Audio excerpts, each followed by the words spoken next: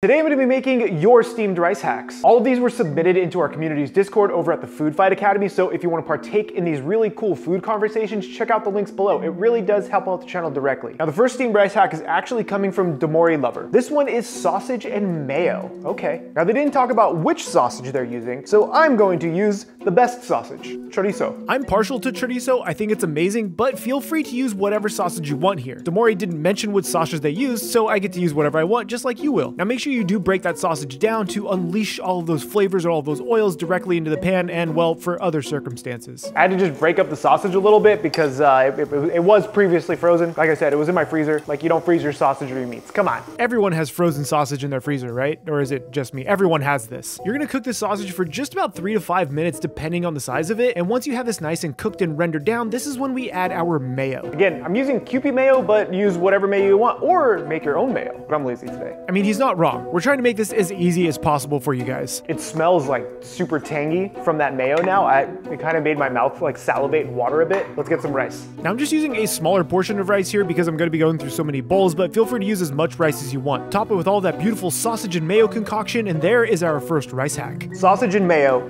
over rice from Demori Lover. Cheers. Oh my God, that's so good. It's creamy and spicy. The chorizo is amazing. And then the rice gets flavored with all of that. That's fantastic. Now the next hack is gonna be from Arisa. I hope I pronounced that properly, but this hack is actually a ramen broth risotto. Now, since we are using pre-cooked rice, we're going to try to make the risotto with the pre-cooked stuff because I want you guys to be able to do this on the fly, like if you have leftover rice. That's the whole point of these hacks. Now I'm taking another portion of my rice and placing it into the world's cutest saucepan. That's a lot of rice. You probably should have measured this out ahead of time, but we're just gonna wing it because, you know, we're just trying new hacks. Now, since this is a ramen broth risotto, what I'm using is this suyu. Now, this isn't really used for, I guess you can kind of maybe use it for ramens, but it's usually used for soba, but it's a nice little cheap, easy hack that you can use for broths or soups or sauces. Just about a half a cup into here. We don't want to put too much because it's really strong, and then we're going to add another part of water to that too. Remember guys, suyu is very salty, so you do have to dilute it, especially when you're going to be putting it into rice because the rice is going to absorb all of that salt. And yes, I did add more rice to this. Pretty sure I put way too much liquid in here, so. Just how much liquid did you put in this? Seriously, you're still pulling liquid out? Come on. Remember, with risotto, you're usually using raw rice with your hot liquid and you're constantly stirring it, and what that does is it releases starch directly into your risotto. That's how it gets nice and creamy and thick, but since this is pre-cooked rice, we're just gonna try our best. That's all you gotta do. All you ever have to do is try your best. Keep stirring this until all of that liquid has fully dissolved into that rice, and when it is nice and soaked up, it is going to be rich, thick, and delicious. Not risotto without the butter.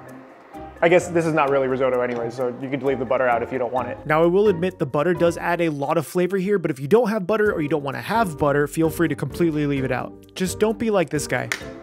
No! I'm a disaster. After you've fixed your disasters, grab all of that beautiful ramen risotto stuff, place it into a bowl, and this is ready to eat. Just look at that shine and that gloss. Hack number 2 is the ramen broth risotto, and it is so rich looking and so creamy just from that little bit of butter, but also from that suyu that we had used. Cheers. That's fantastic. I know I said that with the other one, but it's fantastic in its own way. It's creamy like a risotto, which is very fascinating to me because it's not made like a risotto at all. It's slightly sweet and salty from that suyu that we had used. A little bit of that buttery richness comes through. I have so many ideas of what I want to do now with this. This is hot. Now the next rice hack comes from Mr. AJL, and this is a cream mustard bacon rice hack on garlic bread. I don't have bacon or bread for garlic.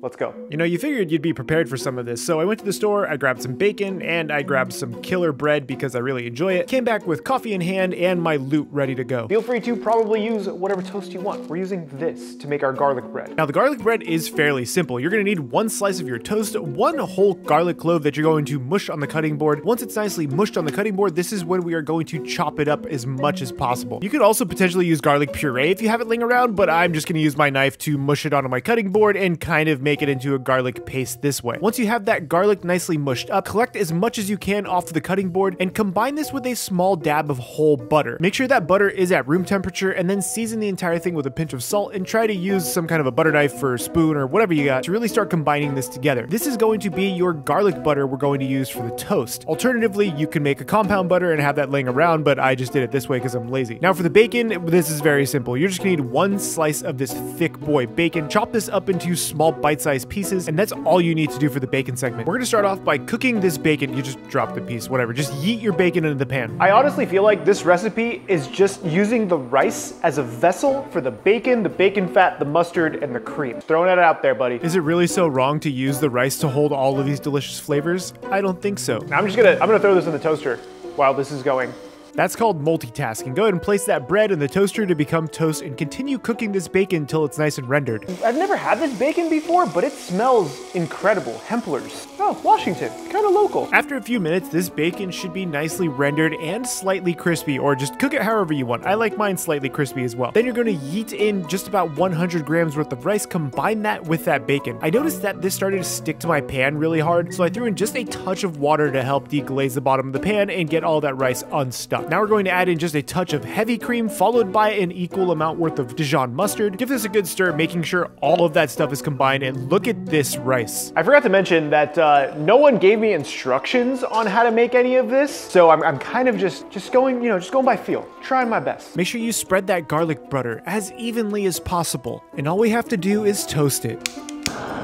I don't know why he thought it'd be a good idea to actually hold the toast with one hand and use a blowtorch with the other, but I did end up toasting this very nicely after burning a part of that bread, and we made ourselves some garlic toast. That's good.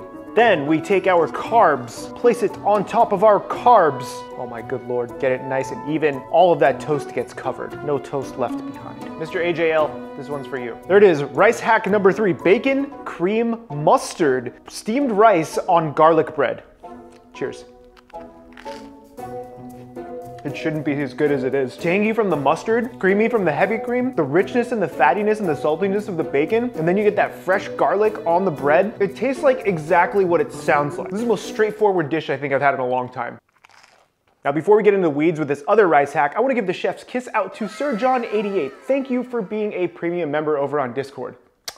Hack number 4 was actually a group effort that we discussed in office hours. As we were talking about some of our favorite rice hacks, we hashed out a very cool way of using rice as a dessert, which isn't uncommon in a lot of parts of the world, but we're gonna try to do our own take on it. So this one is the blueberry pie rice hack. Yes, I did say blueberry pie rice hack, so don't eat the blueberries, dude, we need them. You're gonna take around 60 to 80 grams worth of blueberries with a touch of water into that world's cutest saucepan. Cook these down just until those blueberries soften. I used frozen blueberries, so this took a little bit longer, but if you have fresh, it might not take as long. To this, we're going to add around 200 milliliters worth of milk. Drink the other 200 milliliters because it's way too much. Give this a quick stir and let this start cooking in that milk. Now we're going to add in 150 grams worth of steamed rice. You want just about double the amount of rice as you do blueberries. Start cooking this over a medium heat just until it starts coming up to a simmer. This is when we're going to season it with a pinch of salt, which is absolutely necessary. Watch as the pan becomes possessed by some demon that is living in my house, probably a cat of some kind. Add your obligatory splash of vanilla, which is actually very necessary in this case, and continue to cook this over that medium heat. Just adding that hint of vanilla instantly made it smell like a blueberry pie. This is gonna be so good. It is gonna be so good. Continue cooking this for about 3 to 4 minutes, just until it starts to thicken up really nicely. That's all you're trying to do here. Look at this rice. What is this? This looks so good. I can already tell this is gonna be one of my new go-to like end of the night dessert, but we're gonna finish it with something a little extra. Remember, it's not blueberry pie or crumble without the topping. Take a little bit of granola. This is just stuff I got from Costco. Now you can make your own granola, but this granola from Costco slaps. Look at this blueberry pie rice dish right now. Have you ever seen something that purple? Like that looks gorgeous. That's so pretty. I'm ready to dig into this. This is gonna be a treat. And I just worked out, so cheers. It's not overly sweet. It's only sweetened from the blueberries, which I really like. Then you get that bit of crunch from the granola. Really, really nice. I actually think it could use more salt. Oh, it's so decadent. And the vanilla comes through too. Oh. Hack number 5 actually comes from Demori Lover again, and they say to buy a rice cooker, which I'm not gonna make you guys do, but I am gonna give one away to one of our premium Discord members if you join the Food Fight Academy down below. If you guys want a bonus video, check out Ethan Chablowski right over here. He made an amazing rice congee dish that you can use with leftover rice. If you want a ramen hack video, click or tap right over here. My name is CHEFPK, and remember, keep playing with your food.